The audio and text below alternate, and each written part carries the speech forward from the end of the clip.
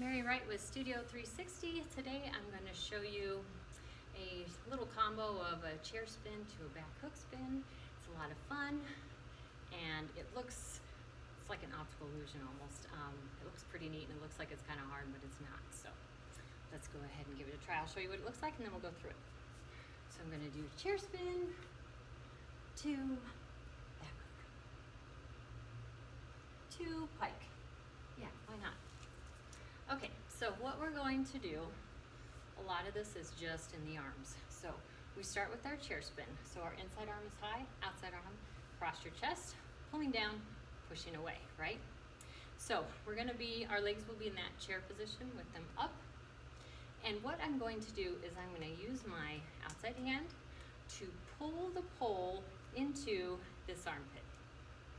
So I'm going to pull the pole into that armpit, and now I am turned backwards and in position to do the back hook spin. So what I usually tell students is don't worry about your legs. Let's get the arms, because the legs are easy once the arms are there.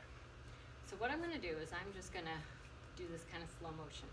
I'm going to pretend like, ooh, I'm spinning in my chair spin, and now I'm going to pull with this hand the pole into my armpit, and now I will be going backwards into that back hook spin.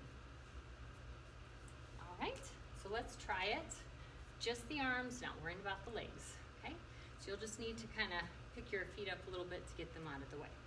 So we're going to spin forward, and as I come around, I'm going to pull it into my armpit, and now I'm spinning backwards. So do that a few times until you're comfortable with it. Some common mistakes are not pulling the pole into the armpit. It's just kind of going halfway, and now you're facing the pole, but that's not going to get you where you need to be. You need to finish it and pull it all the way into the armpit. All right, so once you're comfortable with that, let's add the legs. So for the chair, they're going to be up in the chair position like you're sitting. And then as you pull your pole into your armpit, you're going to drop your knees so they get out of the way. And then you'll be going backwards. And as you come around, what now becomes the inside leg, you're going to have to kind of sneak it around to hook it.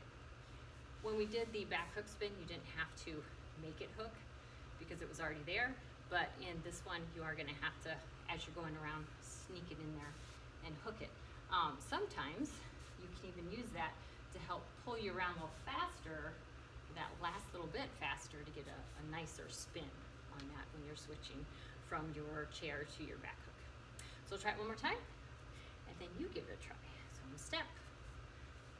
I'm going to sit like I'm in a chair, pull in, and now I'm back. All right, have fun with that one.